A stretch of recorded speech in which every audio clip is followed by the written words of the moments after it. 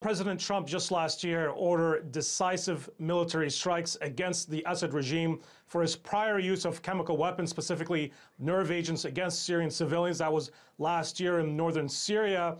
But it seems that the Assad regime was still able to produce and to continue to use these chemical weapons against civilians. So now the question is, will President Trump, if he does indeed order a military strike against Bashar al-Assad for this latest use of chemical weapons against Syrians in the city of Douma outside of the capital Damascus, will it have much of an impact? Would it deter Bashar al-Assad from producing and to continue to use these chemical weapons against innocent civilians?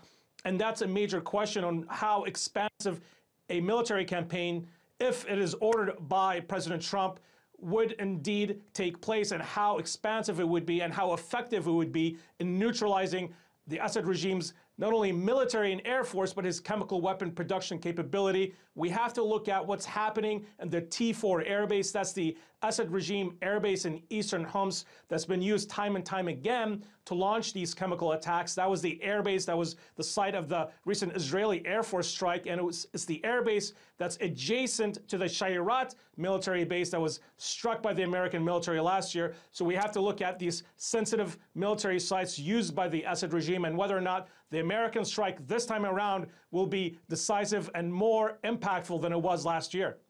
Forgetting what impact that would have on the Assad regime, what impact would this have on U.S.-Russia relations, given the showdown that we saw at the United Nations Security Council? Well, we heard directly from the Russian ambassador to the UN that this attack did not happen. We also heard from the Russians that this chemical attack was a supposed false flag by the Syrian rebels that were still holed up outside of Douma.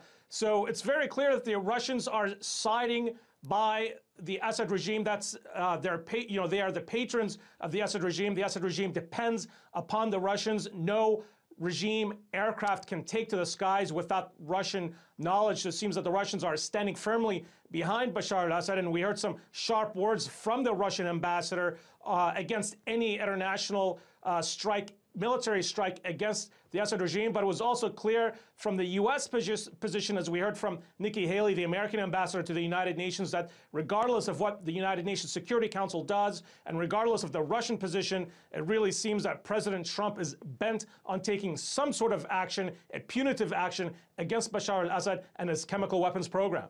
But Oubai, how certain are we that Assad is behind this chemical attack?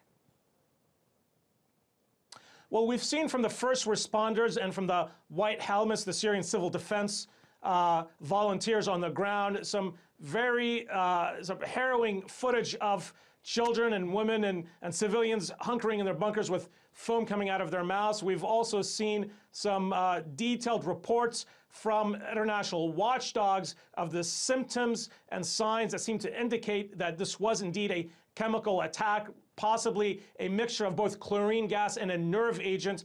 And the reason we have such abundant evidence is because the Assad regime there's precedent for the Assad regime of using these chemical weapon attacks. So we have multiple instances in the past that we can use to compare what happened on the ground this time around. And we're even seeing some images of the gas canisters that were allegedly used by the Assad regime in this chemical weapons strike. So the indicators here are really very strong and very convincing that the Assad regime was behind this chemical weapons attack.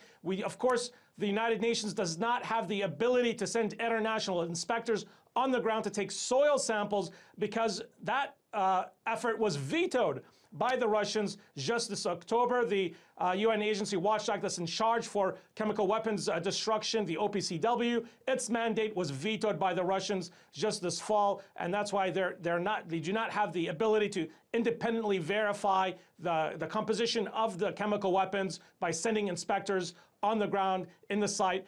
But regardless, I don't think that President Trump is going to wait for a drawn-out process. He believes that he has the intelligence. That France and England believe that they have sufficient intelligence and information on the ground to conclude that this was indeed an illegal chemical weapon attack conducted by the Assad regime and by specifically the Assad regime's Air Force against Syrian civilians.